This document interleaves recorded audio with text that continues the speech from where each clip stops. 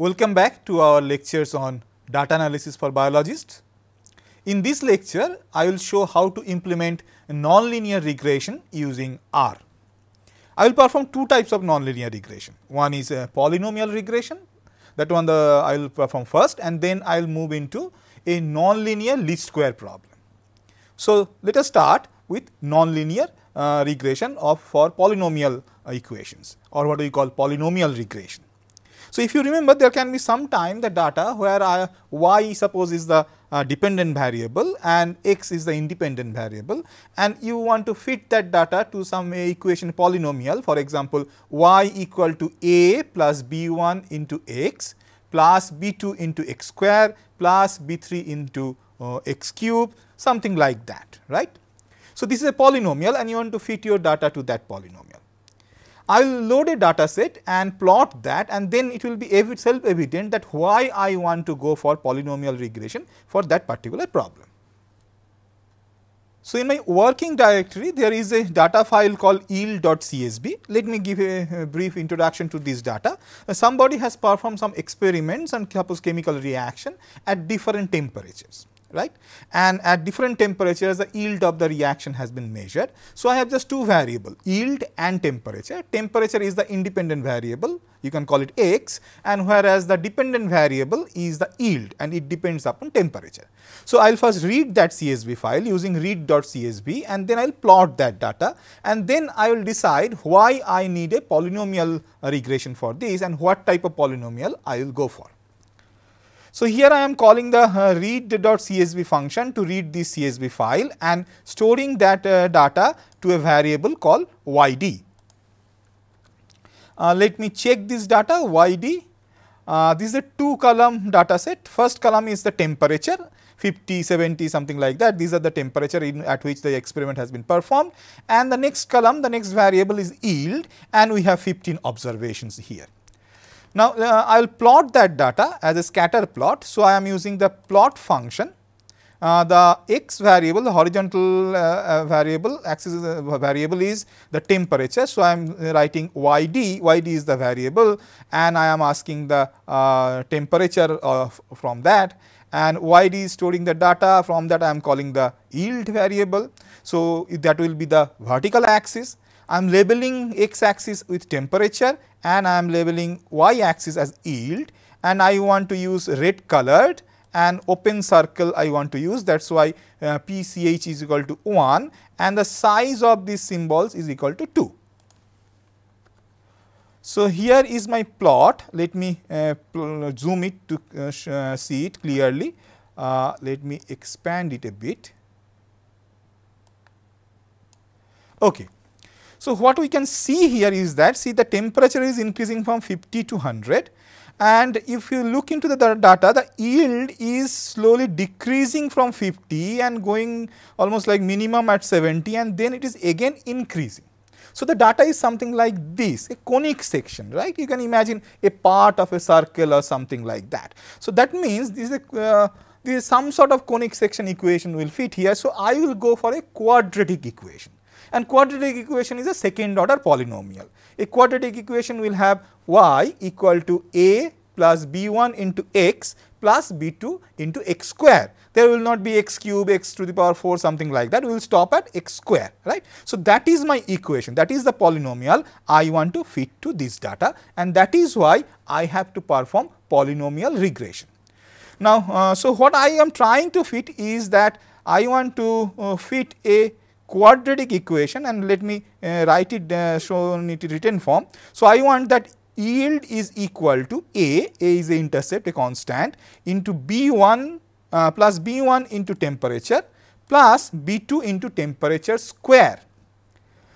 Now, if you remember from my lecture on nonlinear regression, polynomial regression is one of the simplest nonlinear regression, because here we will perform same linear regression, but with a trick. The trick is, see, I have temperature data. So, this temperature square will be considered as an independent variable. So, that means I can consider temperature as one variable, independent variable, and temperature square as another independent variable. So, this equation becomes yield equal to a plus B1 into one independent variable plus B2 into another independent variable. So, it is just nothing but multiple linear regression. So, that means I can use the LM linear model function of R, just that I have to tell the LM function that see I do not have multiple independent variable, I have just one independent variable, but you have to create multiple independent variable from the data. That means I have to tell it that see temperature should be one independent variable and you will generate temperature square and consider that as another independent variable, right, and I will use the same LM function. So, how do I implement that? So, here what I will do, I will use the IM function within the LM function. Let me explain what with the script. So, I am calling the LM function, and if you remember when you call the linear model function, the first thing you have to define is the model, the linear model. So, yield is the dependent variable, that is why I have written yield, then tilde, right. So, tilde is after the yield. So, yield is the dependent variable here, and then I am defining the independent variable. I have said temperature is a independent variable plus I in bracket I am writing temperature square. This I function and temperature square written inside it will tell the LM that see I have temperature data, I have the variable called temperature, take that and square it and use it in this model as a independent variable. This is how you define the model. And then obviously by default it will consider an intercept and the data is the YD, right. And then what I will do after performing the linear model regression, linear regression using this LM function, I will store the whole data in MD1 variable, that is why I am using an assignment sign here, and then I will extract the summary of MD1. I will implement them both of them together.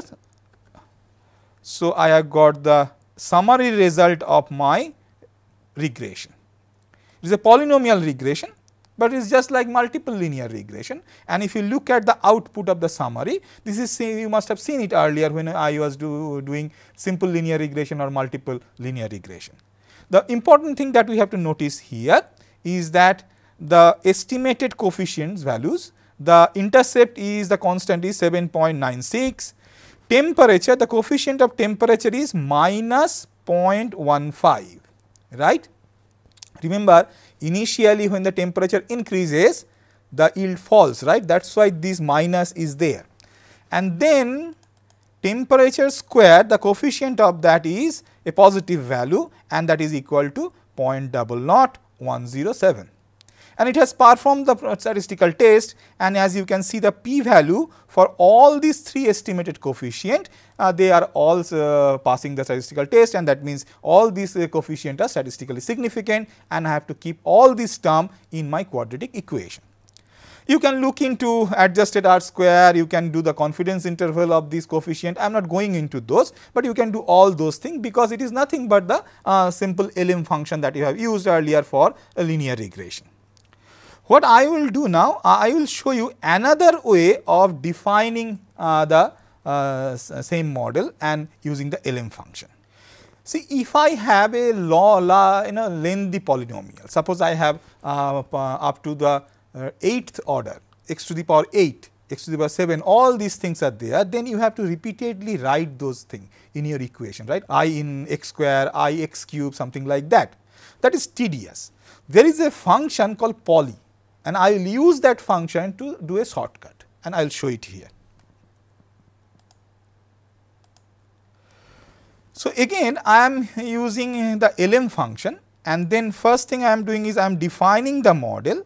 Here what I am doing, I am writing yield tilde, yield is the dependent variable and it depend upon a polynomial, that is why I am asking the poly function, polynomial of temperature, that is I am saying at the first argument of poly. So, the first argument of poly function is temperature, and 2 is the highest order that I want in the polynomial, and then I am saying raw equal to true. I will explain why I have to write this one. The poly function has been created to create something called orthogonal polynomial.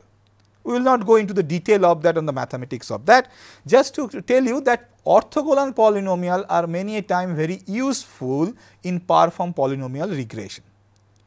So, that is why poly function has been created, and it has other utilities also. So, when you give data and you define what is the independent variable and you define the order and you call the poly function, it creates a orthogonal polynomial for that particular independent variable. Now, in this case I do not want it to create orthogonal polynomial, but what I am asking it that, see, you do not need to calculate orthogonal polynomial, you use the raw form, you use the raw data and create a polynomial. So, that is why I am saying raw equal to true. So, it will not create orthogonal polynomial, but it will simple polynomial that we have created just a few seconds back in the other example where I have used I. So, that same polynomial it will create. So, it will not create orthogonal polynomial, it will create the normal polynomial for temperature up to the second order, that means it is a quadratic equation, right. So, now you can imagine, suppose I have to use up to 8th order. So, I can simply replace 2 by 8 and by one simple function call of poly, it will create that polynomial. And again, as I have to define the data for LM function, the data is same, data is YD. I will execute that regression and then I will extract the summary of that by summary function. So, here is the result. Again, you may check that you will get the same result. Obviously, these are the first column is for the coefficient and then the last column here is for the p value of the statistical test, and all of them are significant. So, I have performed the polynomial regression using the LM function, the linear model function, right. So, now once I have this linear model, that means I have the polynomial regressed model, I want to obviously fit that or show that on the plot, right. I have this plot here that I have just created a few minutes back. So, I now want to overlay that fitted curve, right, and that is what I will do now. To overlay, I have to create some data, right. So, what I will do, I will create a x vector for the horizontal axis and I am naming it as xv, and I am assigning some values from 50 to 100. Why 50 to 100? Let us look into the original picture. So, the data starts from 50 and ends at 100. So, I want to create numerical values from 50 to 100 with an interval of 0.1. So, that is 0.1, the third argument of sequence function. So, this sequence function will create a series of numbers starting from 50 to 100. So, it is a vector and the increment is 0.1 and I am saving that in xv.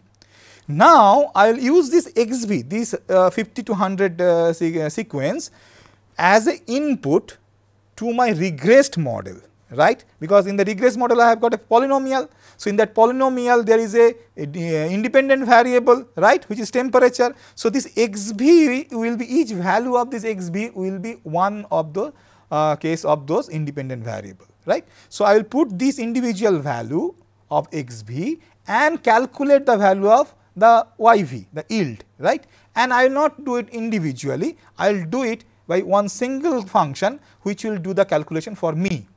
So, to do that I will call the predict function. So, predict function is something like this. You tell it the model which has the equation in it, a model is nothing but a mathematical equation, right, and then you give it the input values, right. So, you want that y equal to a plus b x plus cx square. So, you call predict, give this model and give the different values of x, it will calculate the value of y. So, in this case I will give the model is MD2, just now I have created that by regression, and my data should be here the way they have written the code, my data input data should be a data frame. So, that is why I am calling data frame function and saying that, see, xv, that just now I created a sequence xv is that data and the name of that data is actually temperature. So, temperature variable is equal to xv. So, in my MD2 model I have a polynomial equation, quadratic equation involving temperature. So, now this function will take this value of xv as that temperature and will predict the yield, right, and I want to predict to calculate the response, that means I want to calculate the yield in this case, fine. So, I will execute both of these together.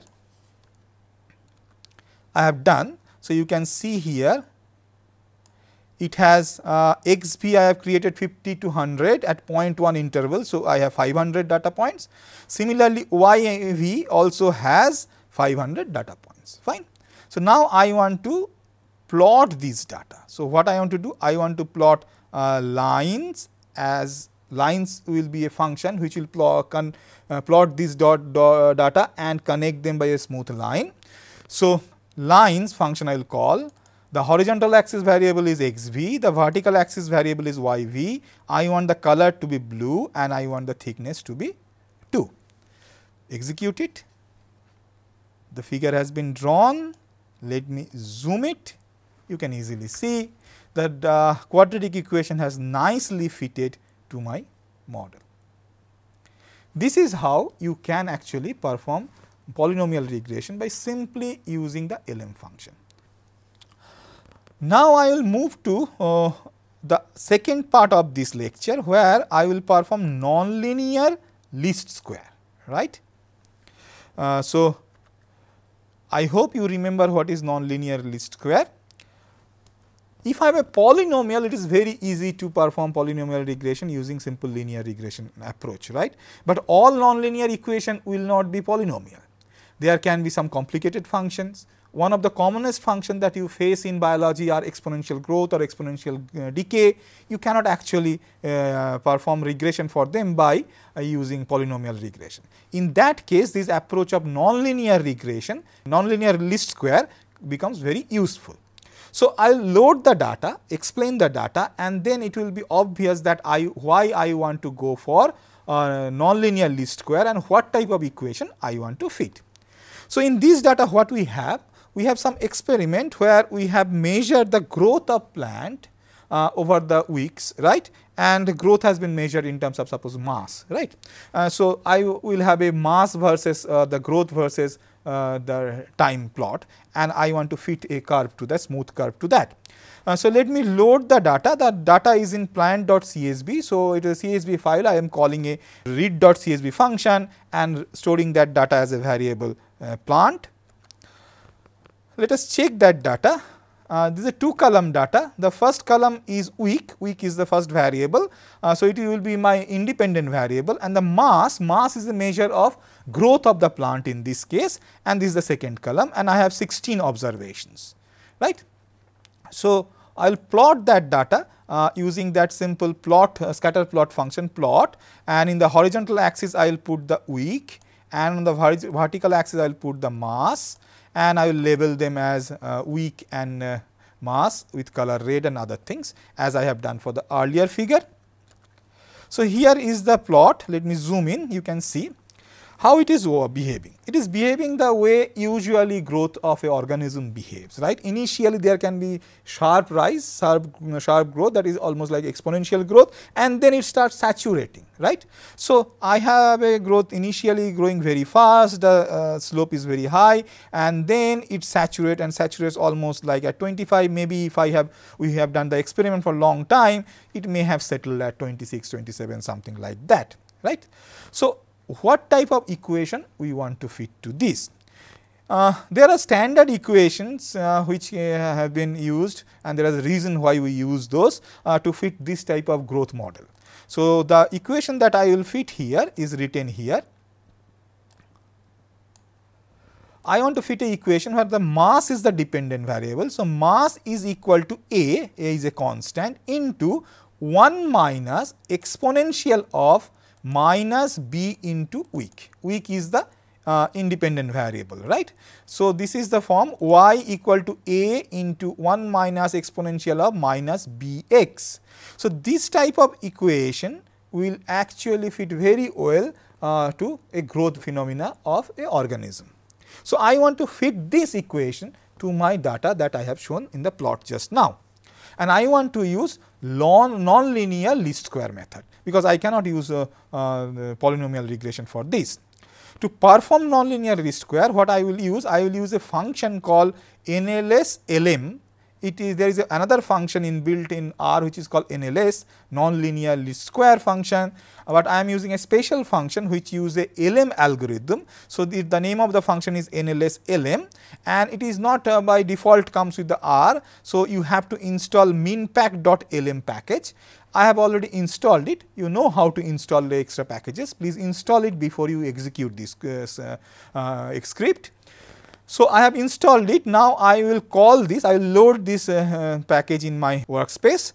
So, let me load it. I have loaded the library. Now, I will call this NLS LM function, will give some argument to perform nonlinear least square using LM algorithm. So, what should be the arguments for this function? The first argument, just like linear model function, is to define the model, and I have done that here. I am saying mass tilde. So, mass is a dependent variable and it is a function of a into 1 minus exponential of e to the power minus b into week. So, this is this first argument is my model, and then comma, and then I am defining the data. Data is the planned variable. Now, when you are doing nonlinear least square, it is actually using a optimization algorithm. It is not a linear regression that you have learned in the earlier and used them. It is an optimization algorithm it is using, and to perform our optimization, you have to specify a starting point, specify the starting value of the unknown. So, in my model the unknowns are a and b, these two coefficient. So, I have to specify these two, and I have to specify them correctly or not correctly, judiciously I will say, so that the optimization algorithm converge to a result very easily. Now, you can ask, how should I guess this value? Yes, in most cases it may be very difficult to guess, but in this particular example I can actually guess, at least something I can guess. Let me look into this. So, see, the data is saturating is near 25, right, remember that. Now, let us look into the equation that we are fitting. My model is a into 1 minus exponential minus b into week. So, when week will become very large, means suppose week is infinity, then this whole term becomes 0, right. So, then this mass will be equal to a. So, that is what is happening. As time is becoming very big, it is saturating as to 25. So, I am guessing a may be 25, and whereas b I have given a rational size value. I could have given 1, 2, 3, 4, 5, something like that. Obviously, I will not give 900 or 600, that does not make sense, right. From experience we have learned maybe the value may be 2, 3 or 5 or something like that. So, I have given 9. So, I will execute that, and then what I will do, I will plot that data, fine. So, here I perform that nonlinear least square. It has performed like a wink very fast. Now, let me see the result by calling summary.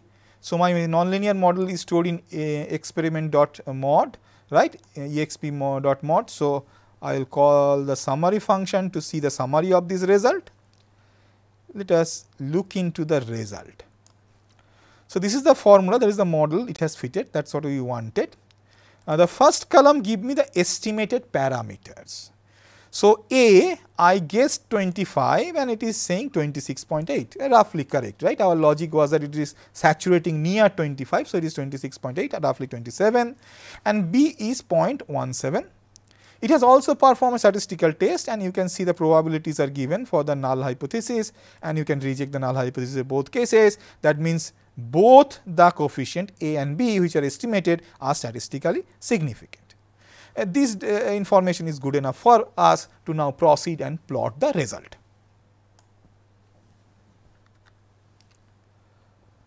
So, I have the nonlinear model now. So, I will plot that on an overlay over the existing diagram.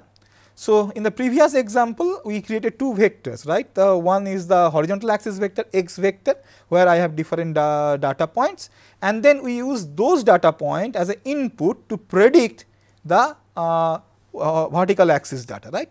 So, we will do the same thing here. So, if you look into our data, it starts from somewhere around 1 and ends around 15 or 16, right, something like that. So, what I am doing, I am using the sequence function to generate a series of number 1 to 16 with an increment of 0.1, and I am storing that as a xv variable. And now again I am calling the predict function, and I am giving the model that just now I created by nonlinear least square as a model, right. So, that model has already this exponential equation inbuilt there, and I am creating a data frame where I am saying, see, this xb vector that I created is equal to the week variable. So, every data point of this xb variable will be used as a value of week and will be used to predict the value of the mass of the plant, or y, the vertical axis data from this nonlinear least square model. So, and then the whole thing will be stored in the yv variable. So, I execute that. Okay, I have not executed the xv. So, I have to first create the xv. xv is created, now yv. So, I will plot these two as a line, smooth line, right. So, for that I will call the lines function. I will have xv and yv as horizontal and vertical axis data respectively. Color will be blue, and I want a line thickness LWD equal to 2. So, let us zoom into the plot. You can see so nicely this blue line which has been created from the nonlinear least square model is fitting with the data. So, that is all for this particular lecture. In this we have performed two types of nonlinear regression. One is polynomial regression, where we have used the same old linear model function to perform polynomial regression, and I have also shown a nonlinear least square using NLS LM function for a exponential model. I hope you will try this script and with a different data set and practice them yourself. Thank you for joining me today and learning something new.